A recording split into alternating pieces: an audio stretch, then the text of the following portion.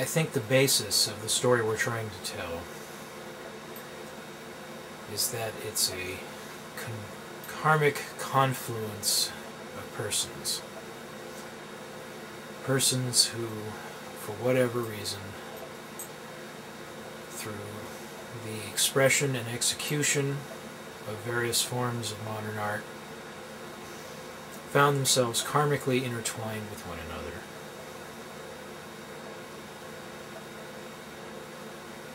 I took Urban Nightmare very seriously,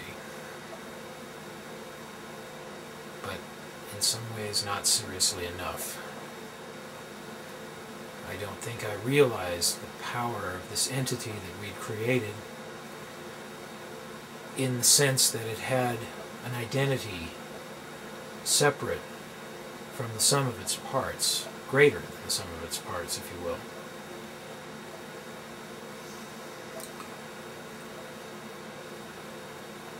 Of course, the story we're telling begins with the fateful meeting in 1989 between Brent, Dean Crabb, and myself. But really, it has karmic ties that dig much deeper into our pasts. For me, I've traced it as far back as junior high school, or even farther if you think about it. But that's not important here. Basically, I had been in a lot of different bands prior to joining Urban Nightmare, and with various degrees of creative satisfaction. But Urban Nightmare was different. As far as the way I viewed it, Urban Nightmare was the result of a very specific statement of intent. Very specific. Something that called into play forces beyond the norm, beyond normal perception. And I had a very specific idea for what I wanted Urban Nightmare to be.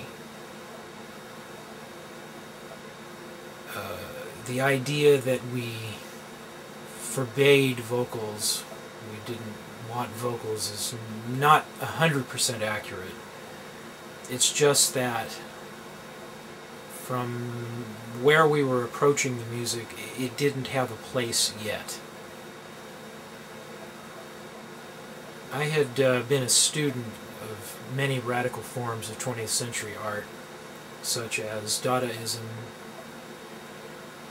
Merz, Cubism, Surrealism,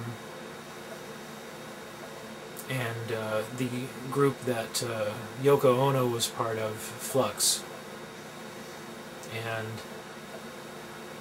those movements in art inspired me to want to do a kind of music that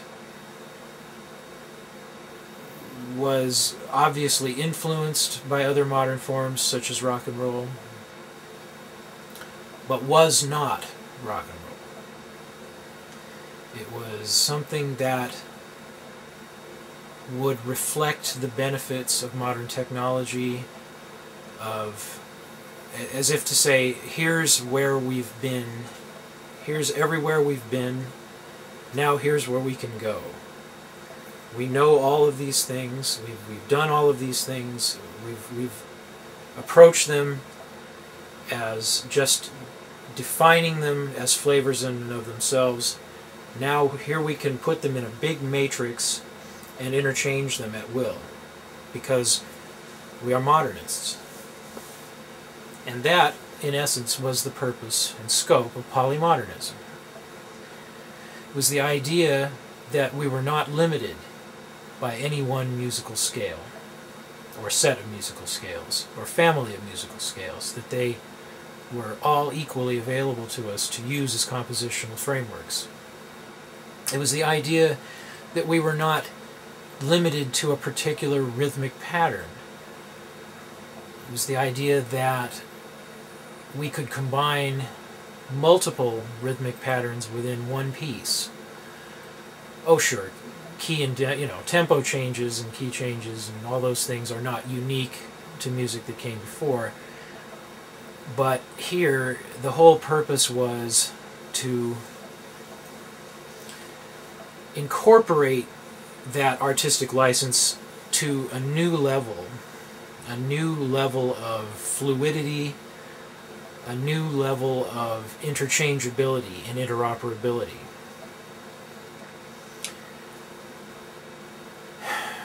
And it was hard to keep that faith, to keep that vision.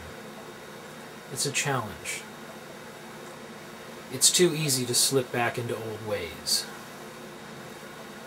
Neuron paths in the brain get formed when you learn to play a musical instrument, and they're hard to break.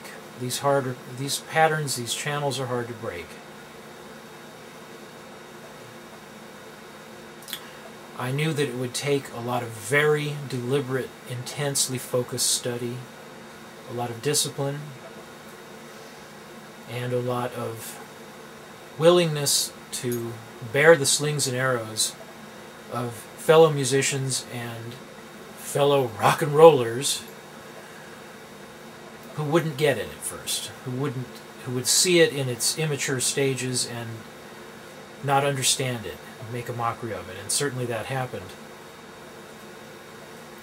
But there were times when we had a finished product, and I played it for people whose musical tastes barely ventured beyond Sammy Hagar, for example, and they liked it. Everybody who I ever played our tapes for seemed to think it was pretty good stuff. Some people thought of it as progressive rock. Well, yes, I suppose. I mean, it was progressive, and it certainly had the instrumentation of rock. But I always saw it as something different.